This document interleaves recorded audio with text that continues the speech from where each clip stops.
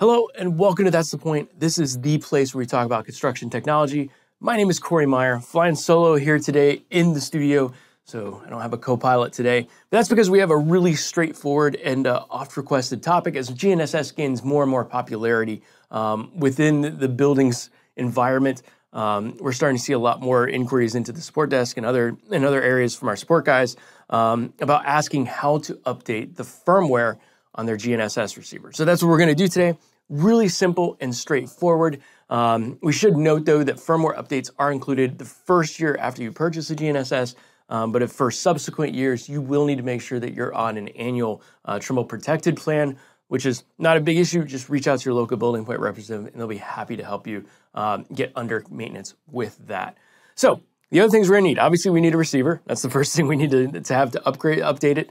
The firmware. You're also going to need a PC. We're going to use a T100 just for simplicity's sake. You can do this with any PC that has Trimble Installation Manager installed.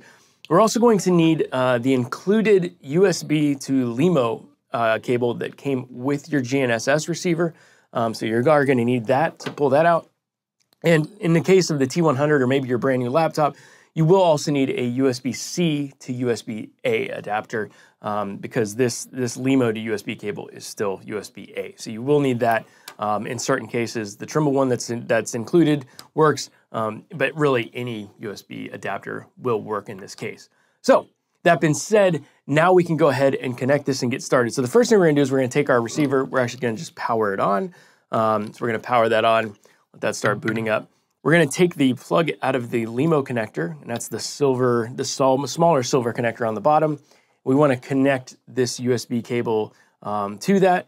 It's important when you're lining this up, just to make sure that you don't kind of manhandle this and bend some pins in there. We like to line up the red dot to the red dot on the base of the receiver to the base or to the cable. We're going to snap that right in there. No problem. That's an easy connection. And then we're also going to connect this end. I'm going to put this into the USB-C to A adapter, which we can then plug into the tablet. And so once that happens, you'll see that the tablet then recognizes it. It does see a storage, or it might bing if you have the sound up. So any number of things, but we do know now that it is connected to the tablet. And now we're actually ready to launch Trimble Installation Manager. So what we're going to do is we're going to come into Trimble Installation Manager, double tap that, give it permission to run. And now it's actually going to come up. We can actually select, if it's not selected already, you can go down to receiver and the ones that are supported. So we want to click connect. We're going to gain some more information.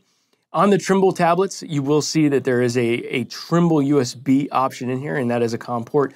So that COM port can change. So it could be any number of COM ports, but the Trimble USB part lets you know that that's the one that you want to connect to.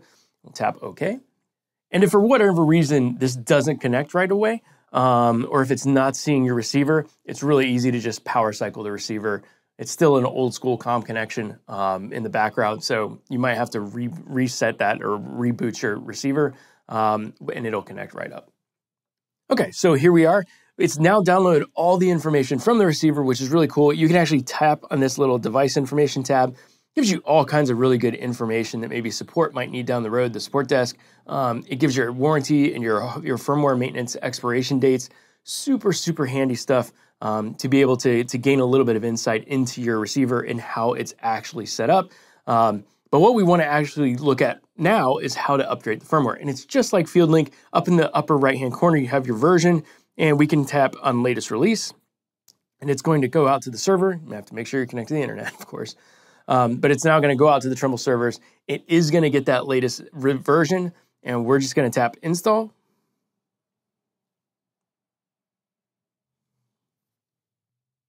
And there we go. So with that, we know that it's updated. It does say that your device is up to date and ready to use. We're now able to unplug it. Got a brand new firmware, ready to go. That's all it is. It's simple, fast, and you're done. So again, if you have any questions, or if you're unsure about these steps, make sure you reach out to your local building point representative. They're happy to help. And don't forget, smash that subscribe button to stay up to date with the latest tips, tricks, and pointers. Thanks for watching, and we'll see you next time on That's the Point.